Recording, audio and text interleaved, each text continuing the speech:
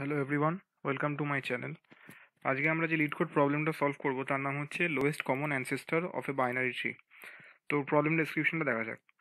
Given a binary tree, find the lowest common ancestor or LCA of two given nodes in the tree. According to the definition of LCA on Wikipedia, the lowest common ancestor is defined between two nodes P and Q as the lowest node T that has both P and Q descendants, where we allow a node to be a descendant of itself. তো মানে এটা কি বললো আমরা বোঝার চেষ্টা করি। For example, এই ট্রিটা গিভেন আছে এবং এখানে আমাদের পি আর কিউ দুটো নোট দিয়ে দেবে, একটা হচ্ছে 5, একটা হচ্ছে 1, এই দুটো নোট দিয়ে দিয়েছে। তো 5 কোনটা? এইটা। 1 কোনটা? এইটা। তো এই দুটোর লোয়েস্ট কমন অ্যানসেস্টর হবে হচ্ছে 3। তো লোয়েস্ট কমন অ্যানসেস্টর ব্যাপারটা কি, বা এটা কি করে কাজ করবে অ্যালগোরিদমটা, এটা আমাদের সলভ করতে হবে। তো এটা আমি থিওরি পার্টে আরো আরো বেটার করে বলছি।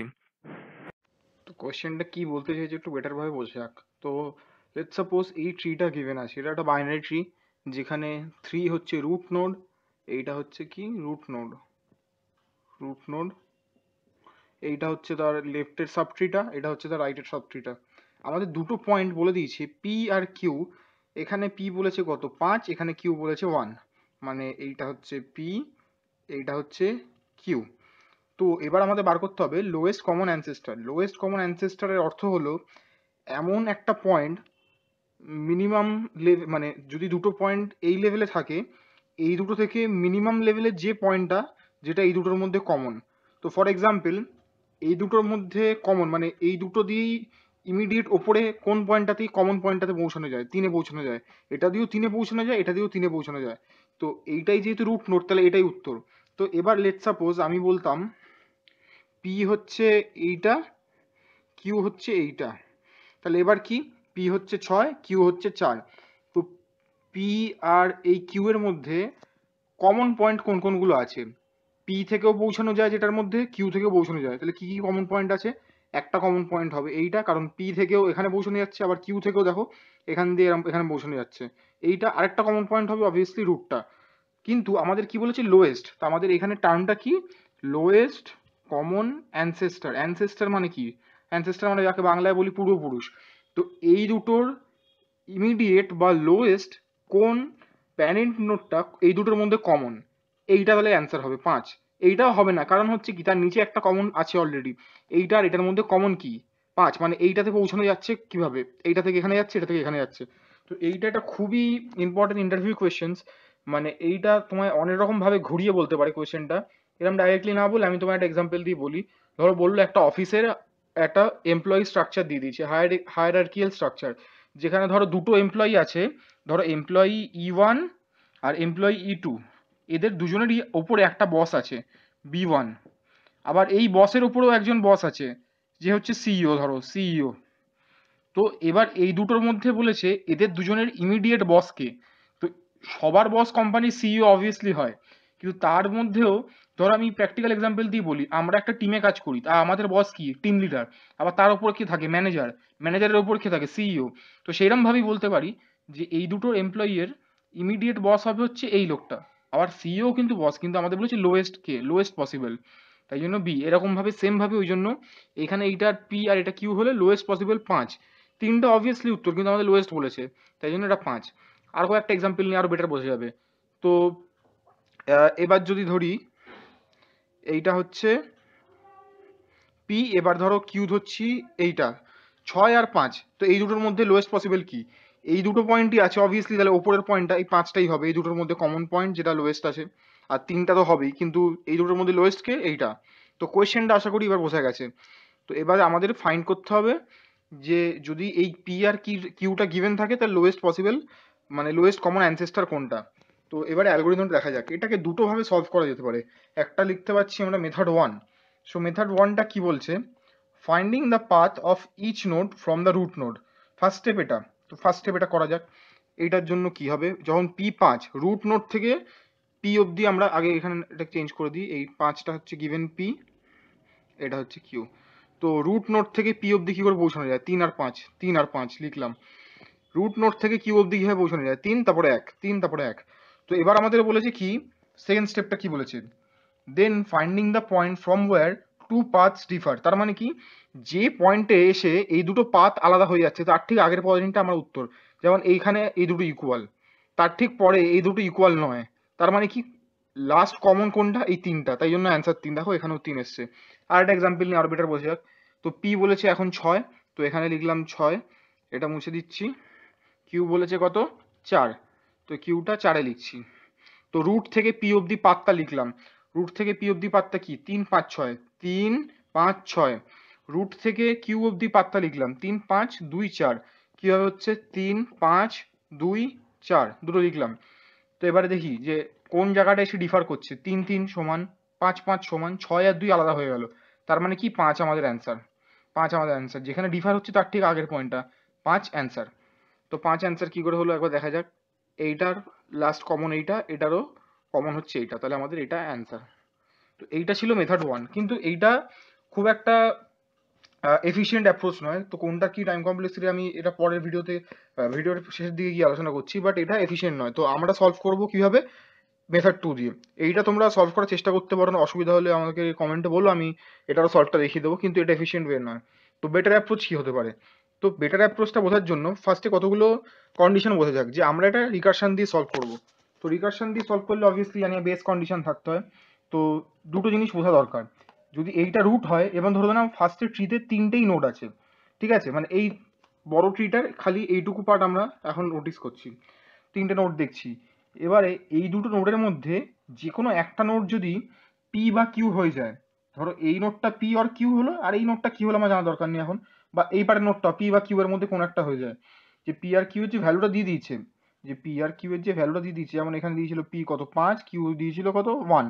তো এই নোডটা যদি 5 বা 1-এর মধ্যে কোনো একটা ভ্যালু হয়, অর এই নোডটা যদি 5 বা 1-এর মধ্যে কোনো একটা ভ্যালু হয়, দেন আমরা কি করব, যে এই জায়গাটা তো পেয়ে গেলাম, তার মানে কি এইটার যে লোয়েস্ট কমন হবে সেটা হবে হচ্ছে রুটটা।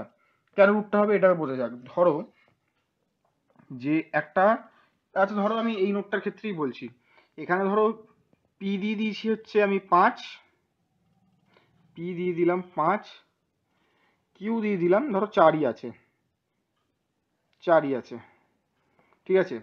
তো এবার এই দুটোর মধ্যে লোয়েস্ট কমন কি 5 ইটসেলফ। তো তো এবার যদি এখান দিয়ে আমি চেক করা শুরু করি, এখান দিয়ে এটার বাঁদিকে পেয়ে গেলাম আমরা একটা এমন ভ্যালু যেটা পি আর কিউ এর সাথে সমান, মানে পি এর সাথে সমান হচ্ছে ফর দিস কেস। তো যখনই এটা পেয়ে যাচ্ছি, অবভিয়াসলি কি হবে, এর নিচের পার্টটার মধ্যে যদি কিউ থাকে, উত্তর অবভিয়াসলি এটাই হবে, তাই তো। কি বলছি বোঝা যাচ্ছে, যদি এইটা যদি কিউও হতো, এটা যদি লেট সাপোজ কিউ হতো আর এটা যদি পি হতো, এর পি এর মধ্যে যে কোনো একটা নোড, এর নিচে যে কোনো একটা নোড, এইটা হোক বা এইটা হোক বা এটা হোক, যে কোনো নোড হলেই দুটোর মধ্যে কমন লোয়েস্ট কমন কিন্তু এইটাই হয়ে দাঁড়াবে, তাই তো।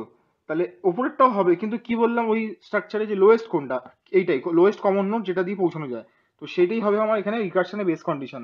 তাই জন্য যদি রুটের বাদিক বা ডান দিক যে কোনো একটা জায়গাতেই আমরা পি বা কিউ এর মধ্যে কোনো একটা নোড পেয়ে যাই, তাহলে ওই নোডটাই হবে হচ্ছে আমার lowest common ancestor of those two nodes. এইটা হলো একটা 1 নম্বর বেস কন্ডিশন।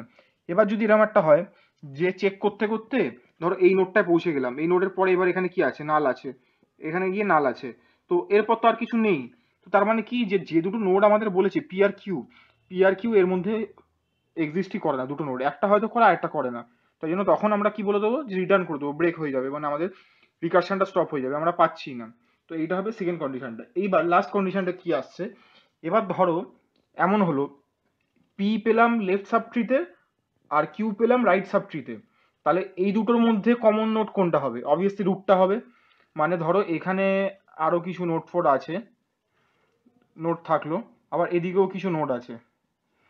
তো এইখানে ধরো পি এইটাকে না ধরে আমি বলছি পি এইটা, আর কিউ এটাকে না ধরে বলছি কিউ এইটা। তো এইখানে পি আর এখানে এই যে কিউ, এই দুটো কমন কি হচ্ছে, কমন দেখো উপরে গিয়ে সেই রুটটাই তো হচ্ছে। তার মানে কি যদি রুট কোনো একটা রুটের রেসপেক্টে তার লেফট সাব ট্রিতে পি বা কিউ এর মধ্যে যে কোনো একটা, আর রাইট সাব ট্রিতে যদি আরেকটা থাকে, তাহলে সেই দুটোর অলওয়েজ কি হয়, মানে কমনটা হয় হচ্ছে রুট। আবার যদি এইরকম কন্ডিশন হয় যে পি আর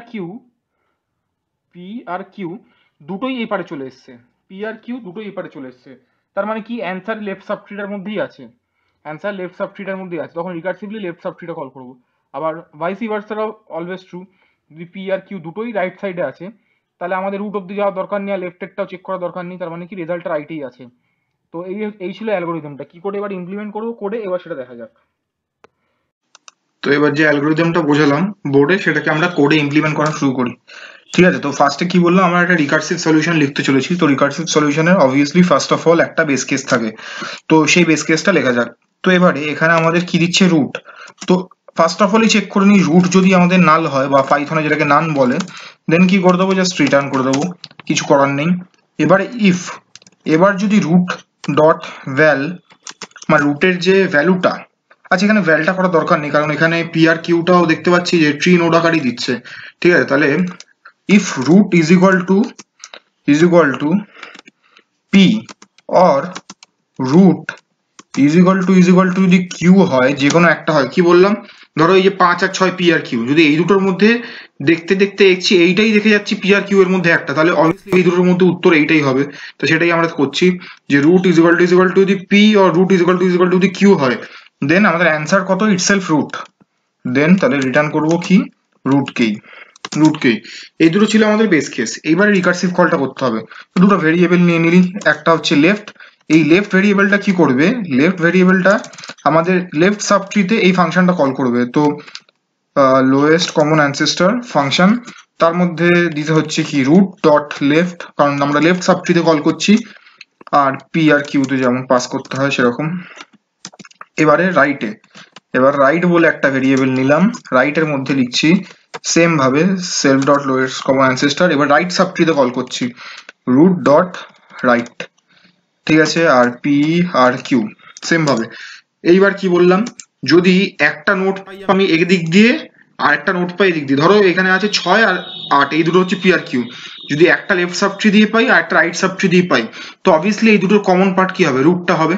তাই জন্য কি করব, যদি ইফ লেফট অ্যান্ড রাইট দুটো থেকেই কিছু ভ্যালু রিটার্ন করে, যদি দুটোর মধ্যে কোনোটাই নান না হয়, দেন আমাদের উত্তর হবে হচ্ছে রিটার্ন রুট।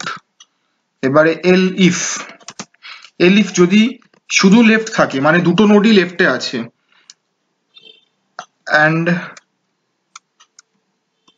নট রাইটে কিছু নেই, যদি এই কন্ডিশনটা হয়, তার মানে কি আমাদের রিটার্ন করতে হবে লেফট পার্টটা, রিটার্ন লেফট। তার মানে এই দুটো পার্টের মধ্যে যদি আমি পেয়ে যাই, ধরো এরকম 5 আর এদিকে 4 আছে, তাহলে কি 5 উত্তর, তাহলে শুধু লেফট পার্টটাই পেয়ে গেছি। তাই জন্য আমাদের লেফট পার্টের যে এই 5 নোটটা রিটার্ন করতে হবে, তাই জন্য রিটার্ন লেফট। আর না হলে কি এলস, আমরা রাইট পার্টে পেয়েছি, তার মানে অবভিয়াসলি রিটার্ন রাইট। তো এটাই ছিল বেসিক কোডটা। এবার দেখি রান করে কিছু এরর আসছে কিনা। রান করা যাক, অ্যাকসেপ্টেড। তো সাবমিট করে দেখা যাক,